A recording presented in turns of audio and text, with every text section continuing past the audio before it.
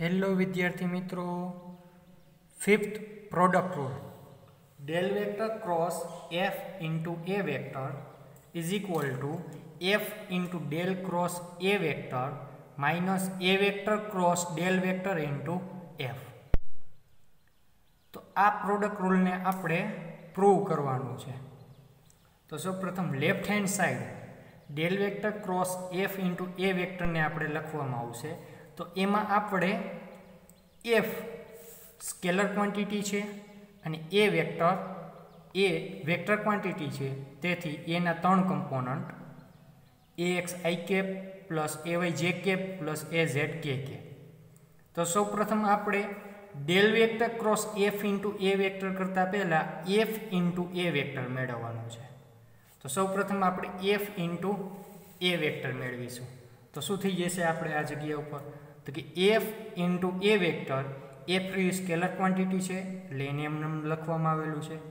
એ vector બરાબર આપણે એએક્સ આઈ cap plus એવાય જે કેપ પ્લસ એ ઝેડ કે કેપ બંનેનો ગુણાકાર કરવામાં આવે. એફ એએક્સ આઈ કેપ પ્લસ એફને એવાય સાથે ગુણાકાર કરવામાં આવે તો એફ એવાય જે કેપ, એફને એઝેડ સાથે ગુણાકાર કરવામાં આવે તો એફ એ ઝેડ કે cap. Del vector cross F A vector બરાબર બંનેનો ક્રોસ પ્રોડક્ટ છે. તો એનું ક્રોસ પ્રોડક્ટનું સોલ્યુશન હંમેશા ડિટર્મિનન્ટની રીતે મળે. તો ડિટર્મિનન્ટમાં del cross F A vector બે વેક્ટર આપેલું છે. એ બે વેક્ટરની અગાઉ આપણે ડિટર્મિનન્ટમાં સૌપ્રથમ આપણે શું લખવામાં આવે છે? તો કે આઈ કેપ, જે કેપ અને કે કેપ. કાર્ટેશિયન કોઓર્ડિનેટ સિસ્ટમના યુનિટ વેક્ટર છે. ફર્સ્ટ રોમાં આઈ કેપ, જે કેપ અને કે કેપ. સેકન્ડ રોમાં ડેલ વેક્ટરના ત્રણ કમ્પોનન્ટ એટલે કે del upon del x, del upon del Y અને del upon del Z. Third રોમાં F A vector બરાબર શું છે? તો કે F A x I cap plus F A Y જે cap plus F A Z કે કેપ. તો જોવો જોઈએ થર્ડ રોમાં શું કરવામાં આવશે? પહેલો કમ્પોનન્ટ એટલે કે F A x, second component F A Y અને third component F A Z. તો આપણે આ ડિટર્મિનન્ટનું સોલ્યુશન કરવા માટે ત્રણ કમ્પોનન્ટમાં સોલ્યુશન થાય છે: આઈ કેપ, જે કેપ અને કે કેપ. ત્રણેય સોલ્યુશન જો એકી સાથે કરવામાં આવે તો થોડીક મુશ્કેલી ઉદ્ભવી શકે. એટલે આપણે આઈ, જે અને કે ત્રણેય કમ્પોનન્ટનું જુદી જુદી રીતના સોલ્યુશન કરવામાં આવે છે. તો વી કેલ્ક્યુલેટ એક્સ કમ્પોનન્ટ કે આપણે એક્સ કમ્પોનન્ટને કેલ્ક્યુલેટ કરીએ છીએ. તો એક્સ કમ્પોનન્ટને કેલ્ક્યુલેટ કરવામાં આવે તો સૌપ્રથમ શું કરવામાં આવશે? તો કે del vector cross F A vector એનો કયો કમ્પોનન્ટ છે? તો કે એક્સ કમ્પોનન્ટ. હવે આગળ તો કે બરાબર આઈ કેપ વાળો કમ્પોનન્ટ લખવા માટે આપણે સૌપ્રથમ શું કરીએ છીએ? તો કે આઈ કેપ સાથે સંકળાયેલી રો અને એની સાથે સંકળાયેલી કોલમ બંનેને ઢાંકી દેવામાં આવે તો ચાર કમ્પોનન્ટ મળે છે: del upon del Y, F A Y, del upon del Z અને એફ એ ઝેડ. ચાર કમ્પોનન્ટનું શું કરવામાં આવશે? તો કે ક્રોસ પ્રોડક્ટ. તો જોવું જોઈએ ક્રોસ પ્રોડક્ટ કરવામાં આવે તો આઈ કેપ બરાબર આ બંનેનો ડોટ પ્રોડક્ટ એટલે del upon del Y F into એ ઝેડ. પછી આ બંનેનો ડોટ પ્રોડક્ટ એટલે કે minus del upon del Z F A Y. હવે આગળ શું કરવાનું છે?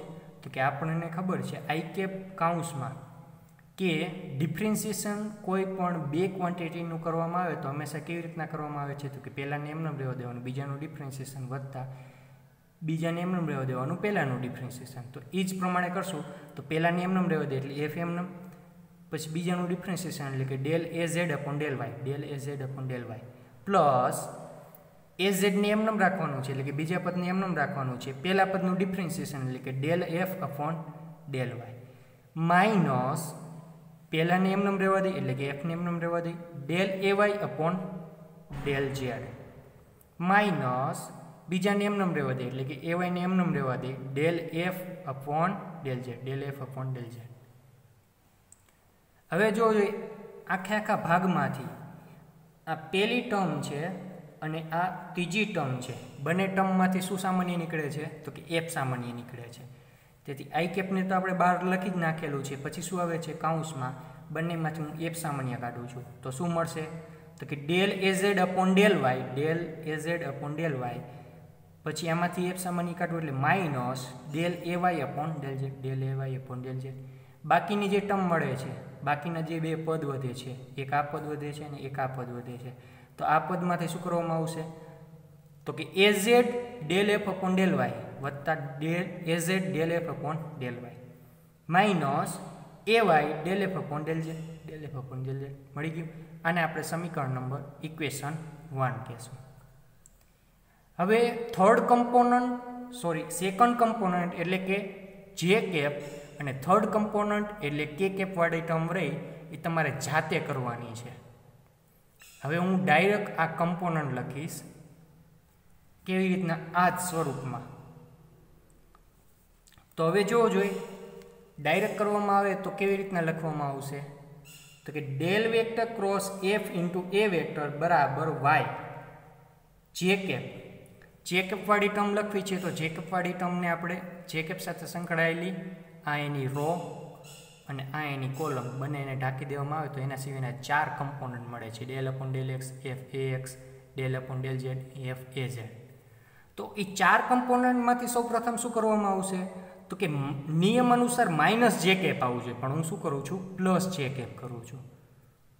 પ્લસ જે કેપ કરવા માટે જે આપણે ક્રોસ પ્રોડક્ટ કરી છે આ બંનેનો પ્રોડક્ટ માઇનસ આ બંનેનો પ્રોડક્ટ કરી છે આપણે અહીંયા પ્લસ જે કરવાથી આ ક્રોસ પ્રોડક્ટ શું થઈ જશે ઉલટાઈ જશે. પહેલાં આ બેનો અને પછી આ બેનો ક્રોસ પ્રોડક્ટ કરતા હતા તો હવે આનાથી ઉલટાઈ જાય એટલે કે આ બંનેનો ક્રોસ પ્રોડક્ટ માઇનસ આ બંનેનો ક્રોસ પ્રોડક્ટ.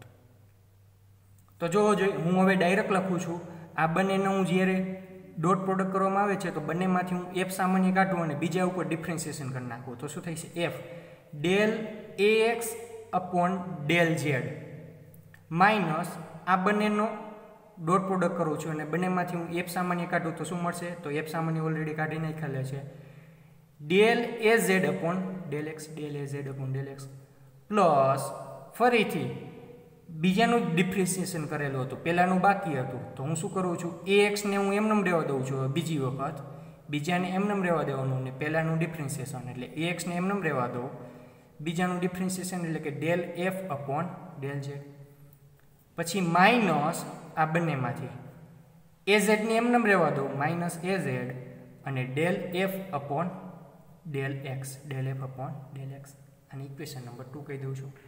એવી જ રીતના ઇક્વેશન નંબર 3માં પ્લસ કે કેપ માટે શું લખીએ કે del vector cross F into એ વેક્ટર ઝેડ કમ્પોનન્ટ કેવી રીતના લખવામાં આવશે તો કે ઝેડ કમ્પોનન્ટ સાથે એટલે કે સાથે સંકળાયેલી રો અને કોલમને ટાંકી દેવાય તો 4 કમ્પોનન્ટ મળે છે del upon del x F A x, del upon del Y અને એફ એ વાય.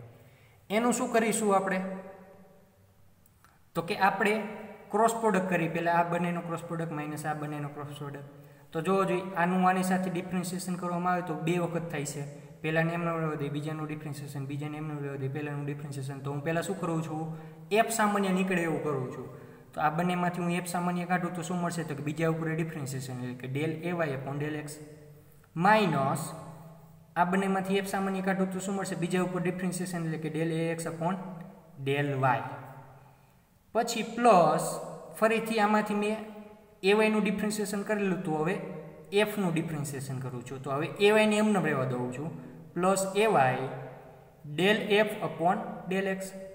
હવે આગળ આ બંનેમાંથી મેં એ એક્સનું ડિફરન્સિએશન કરેલું હતું હવે હું એફનું ડિફરન્સિએશન કરું તો એફનું ડિફરન્સિએશન કરું તો શું થઈ છે તો કે એ એક્સનું એમને રહેશે માઇનસ એ x del F upon del Y.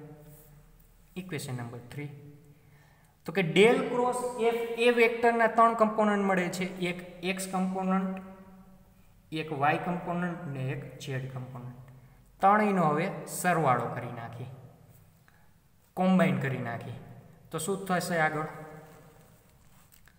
તો કે કોમ્બાઇનિંગ ઇક્વેશન 1, 2 and 3 ત્રણેય ઇક્વેશનને કોમ્બાઈન કરી તો શું જોવા મળે છે જોવો જોઈએ આપણને આવા પ્રકારની પરિસ્થિતિ મળે છે. પહેલામાં જોઈએ તો આઈ કમ્પોનન્ટમાં એફ વાળી ટર્મ આપેલી છે જે કમ્પોનન્ટમાં એફ વાળી ટર્મ આપેલી છે અને કે કમ્પોનન્ટમાં એફ વાળી ટર્મ આપેલી છે. તો ત્રણેય ટર્મમાંથી એફ સામાન્ય કાઢું છું. તો જો જોઈએ પહેલામાંથી એફ સામાન્ય કાઢું તો શું મળશે? Del AZ upon del Y, del AZ upon del Y minus del એવાય upon del Z.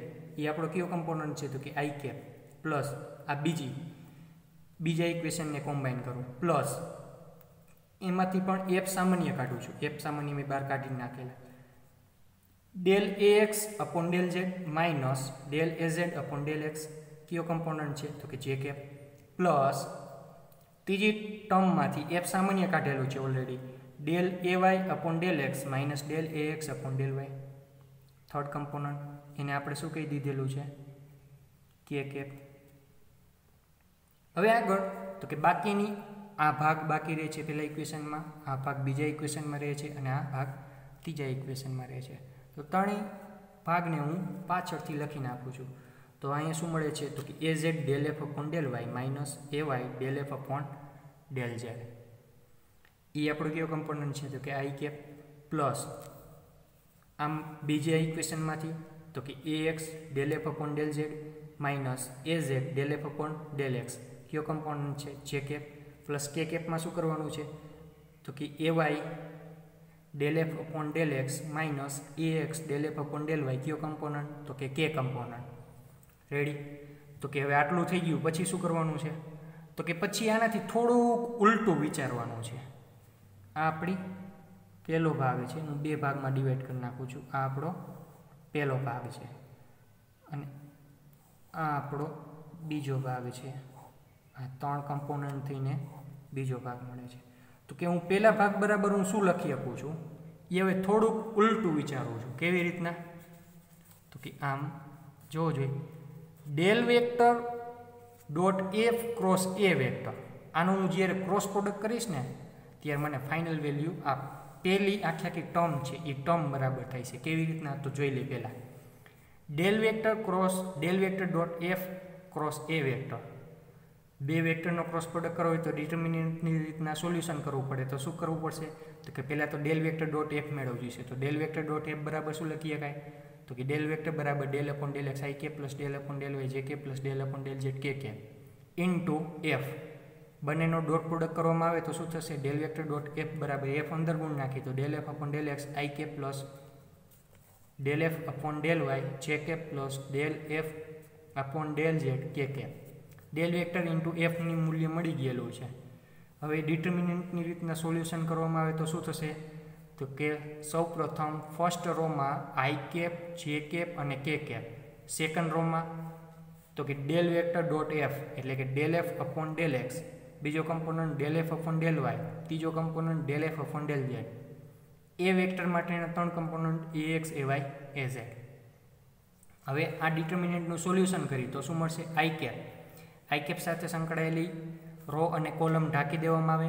બાકીના ચાર કમ્પોનન્ટનો ક્રોસ પ્રોડક્ટ એટલે કે આ બંનેનો ડોટ પ્રોડક્ટ એ Z del F upon del Y minus આ બંનેનો ડોટ પ્રોડક્ટ એ Y del F upon del Z. આ આપણો આઈ કમ્પોનન્ટ. નિયમ અનુસાર આપણે માઇનસ આવવું જોઈએ, માઇનસ જે કેપ, પણ અહીંયા હું શું કરું છું? પ્લસ કરું છું. બરોબર? તો જે કેપ સાથે સંકળાયેલી રો કોલમ ઢાંકી દેવામાં આવે તો ચાર કમ્પોનન્ટ મળે છે. એ ચાર કમ્પોનન્ટનો ક્રોસ પ્રોડક્ટ કરવામાં આવે એટલે કે del F upon del x એ x del F upon del Z એ ઝેડ. આ ચાર કમ્પોનન્ટનો ક્રોસ પ્રોડક્ટ કરવામાં આવે. તો આ ચાર કમ્પોનન્ટનો ક્રોસ પ્રોડક્ટ કરવો હોય અને નિયમ અનુસાર આપણે આ જગ્યા ઉપર માઇનસ આવે છે, મારે અહીંયા પ્લસ કરવું છે, તો મારે શું કરવું પડશે? ઉલટું ક્રોસ પ્રોડક્ટ કરવું જોઈશે. એટલે કે આ બંનેનો ડોટ પ્રોડક્ટ માઇનસ આ બંનેનો ડોટ પ્રોડક્ટ. તો આ બંનેનો ડોટ પ્રોડક્ટ એટલે શું થઈ જશે? તો કે એ x del F upon del Z કેવું? પ્લસ. તો આ જગ્યા ઉપર પ્લસ થઈ ગયું. એ x del F upon del Z. પછી આ બંનેનો ડોટ પ્રોડક્ટ એ કેવું આવશે? માઇનસ. એટલે માઇનસ એ Z del F upon del x. ખબર ન પડે તો પહેલાં અહીંયા માઇનસ લખીને આખી ટર્મ લખી નાખવાની અને પછી પ્લસ કરવાનો પ્રયાસ કરવાનો એટલે આ જ ટર્મ મળી જશે. પ્લસ કે કેપ બરાબર શું લખવામાં આવશે? તો કે કેપ સાથે સંકળાયેલી રો અને કોલમ ઢાંકી દેવામાં આવે તો એના સિવાયના ચાર કમ્પોનન્ટનો ક્રોસ પ્રોડક્ટ એટલે કે એ Y del F upon del x, એ Y del F upon del x minus એ x del F upon del Y તો આપણને del vector dot F cross એ વેક્ટર મને મળી ગયેલું, એની વેલ્યુ મને આ મળી. તો હવે એ વેલ્યુ આપણને કઈ જગ્યા ઉપર જોવા મળે છે? જોવો જોઈએ આ જગ્યા ઉપર. આ આખી ટર્મ રહી આપણને આના જેવી જ જોવા મળે છે. કેવી રીતના જોવો જોઈએ? આઈ કેપ આવી ગયું. હવે શું થઈ જશે? તો કે જોવો જોઈએ, સોરી આ ટર્મ બરાબર નહીં થાય, આ બીજી ટર્મ બરાબર થશે. બીજી ટર્મ બરાબર હું શું લખી શકું છું? તો કે આ ટર્મ જેટલી વેલ્યુ મળે છે. કેવી રીતના?